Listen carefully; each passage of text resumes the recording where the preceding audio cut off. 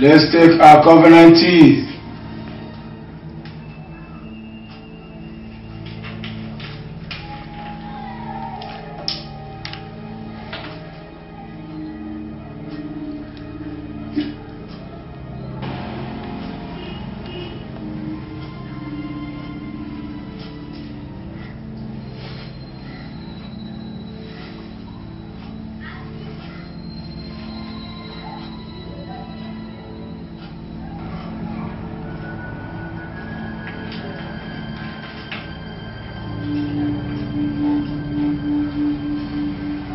Tokumbo, my lord.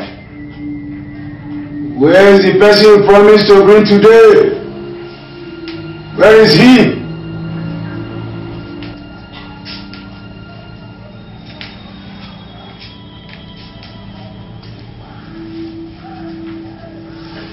My lord, where is he?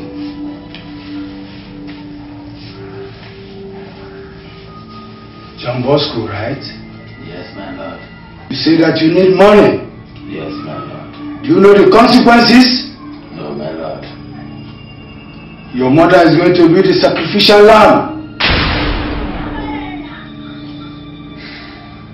Yes, my lord.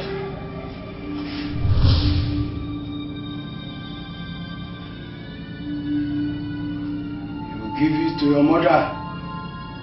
She will eat it. 12 noon. Failure to do that, you will pay the price.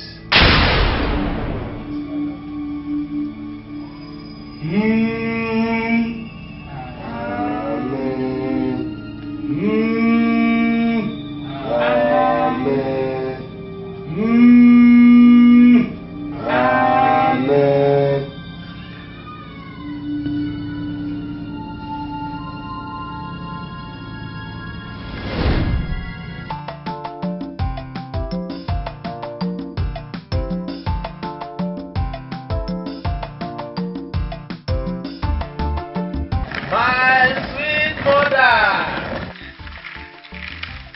My sweet mother! Woman. Yeah. John Bosco is back. My sweet mother! Sweet mother, where is my sweet mother? You don't even tell me say you are coming. Mama, it's a surprise visit. You see, as I was coming, I know you like bushmeat. Very much. This is it. Thank you. You are my lovely God mama. bless you, my sweet mother. Thank you very much. Mama, I'm so tired. I just want to rest for Okay, a while. no problem. I'll see you later. Rest. Yeah.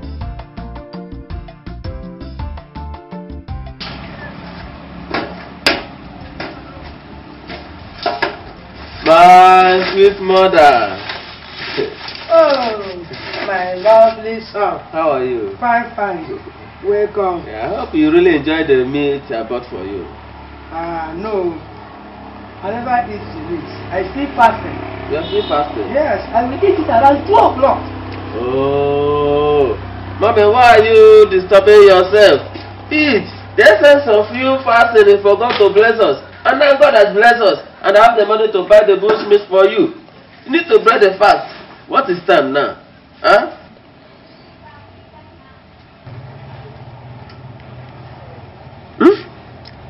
A minute to 12. A minute to 12. Huh? Huh? No. Huh? No. No. No. Please. No. No. No. You disappointed me. Please. And you will pay for it. Please. She will eat it. And I must make sure I give it to her.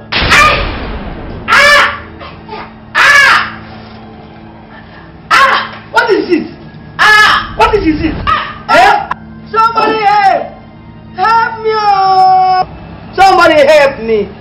Help me! Oh! I need help! Oh! Somebody help! Thank God.